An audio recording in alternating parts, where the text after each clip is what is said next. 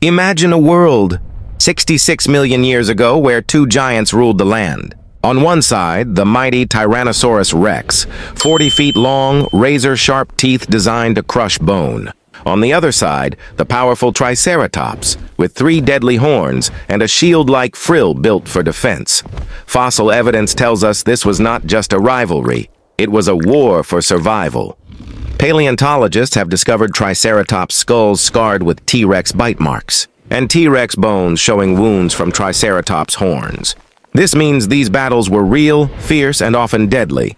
Picture it, the ground shaking as the T-Rex charges, jaws snapping with the force of thousands of pounds. The Triceratops lowers its head, horns glinting, ready to strike. One wrong move, and either predator or prey could fall. Scientists believe these clashes between hunter and defender might be the greatest dinosaur battles ever fought. Not just a hunt, but an ancient showdown that shaped the very history of life on Earth.